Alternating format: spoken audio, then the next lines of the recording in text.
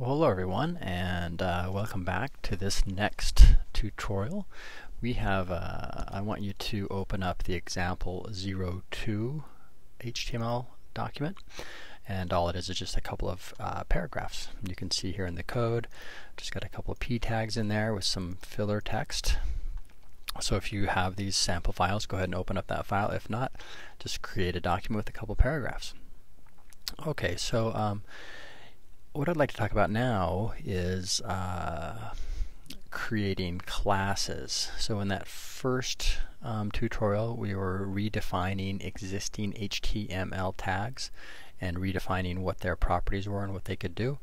So that's one type of a rule that we can set up. The second type of a rule that I want to talk about is a class. So these rules are rules that we apply to specific places on the page.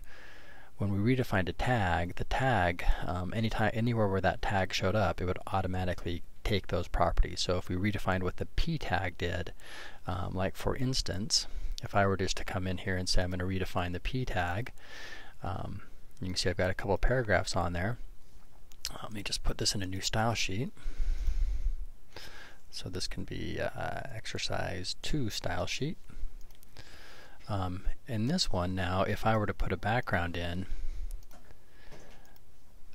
both paragraphs would get it. So it just happens automatically. If I had 10 paragraphs on the page, all the paragraphs would get this background color or whatever property I decided on. So what we're going to do here is going to be a little different than that. Just take care of that. What if I want these paragraphs to be different? I don't want them to be the same. I want one of them to be sort of its own thing. For instance, if you're working through your, I'm going to make a couple more of these. Say you're working through your website and you have a paragraph here or there that you really want to highlight. You want it to stand out from all the others. Then you would make a class to do that and apply the class just to that paragraph. So I'm going to click the new CSS rule button and you can see it comes up, and here's my choices again. I'm going to select class and I've got to give it a name. So maybe this is going to be for highlighting text, so I might do highlight and text is the name. So this would be my highlight for text or paragraph. So now what I want to do here is I want to leave the font the same, so I don't need to change it. I do want a background color behind this specific paragraph, maybe just a light yellow. And as far as the box goes, I'd like it to be a little bit indented from the rest of the page. And it doesn't need any more margin on the top or the bottom because there's already margins from the paragraph, but maybe I'd like a little bit on either side to kind of make it indented from the rest.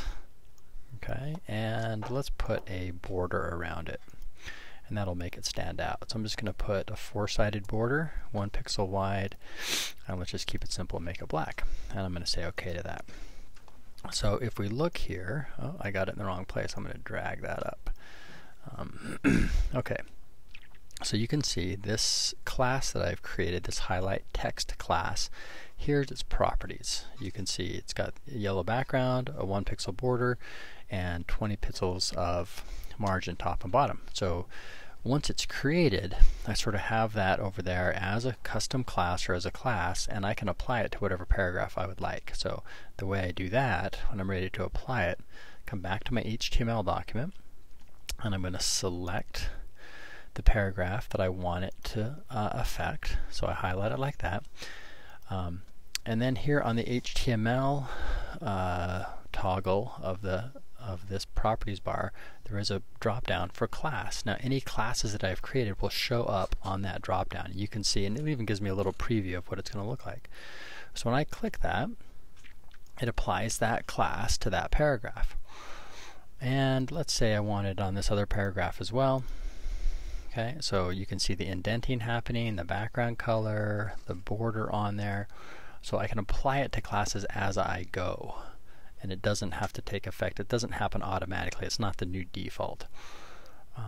So I can see there's one or two problems here with this class in the way it looks. At least I need some spacing here between the text and the border, and that is the padding.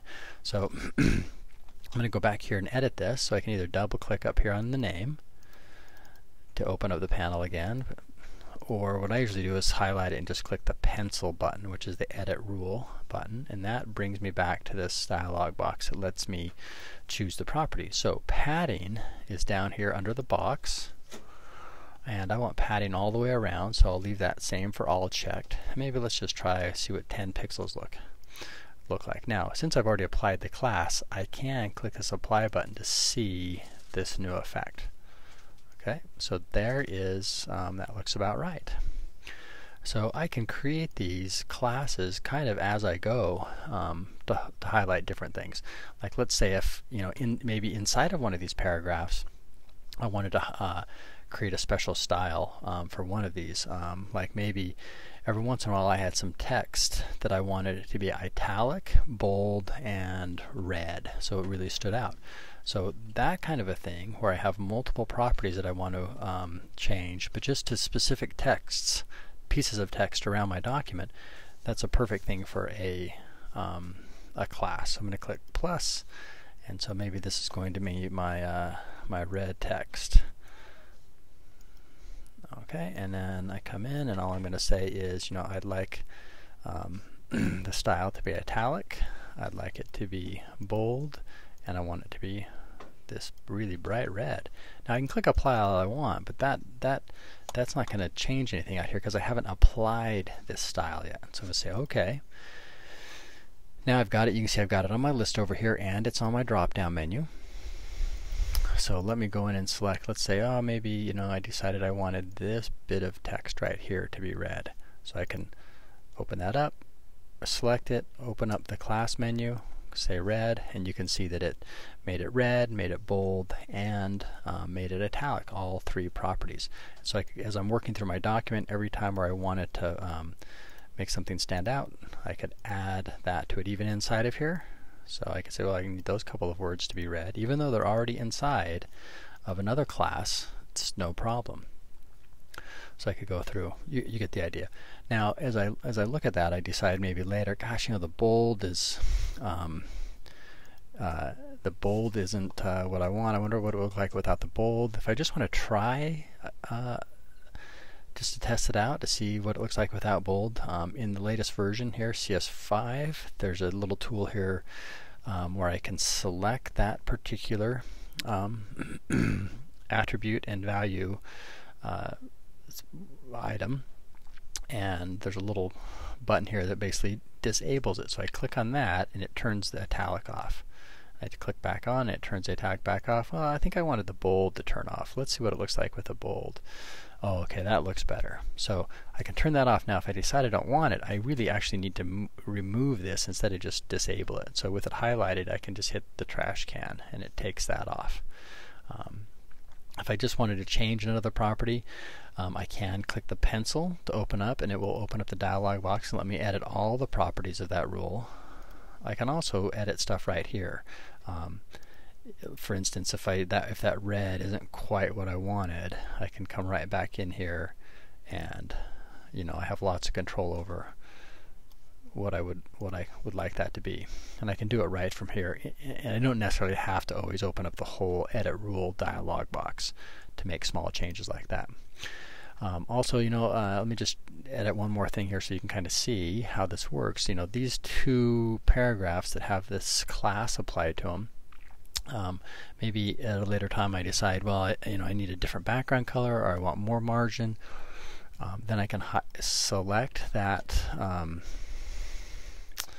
that style, and I can come here and say, well, I think I just want a gray background. And notice now I've got a lot of power, because if I had applied that highlight text throughout my website, 50, 60, 100 times, all I have to do is change the class here, and all of those places where I've applied it now have all changed. They're still consistent across my website, and I don't have to go to all 60 of them and change the style on those individually. Okay, so those are classes. So classes are things, are the type of a rule that you create. Once it's created, then you apply it to HTML elements that are already on the page. Okay, so it's different than redefining a tag. The tag, if you change what a p tag does, every time that p tag shows up, it's going to have those properties. With a class, that's not true. With a class, I just apply the class to the elements that I want to have those properties of the class, and it doesn't ever happen automatically. Okay, that's all for this tutorial.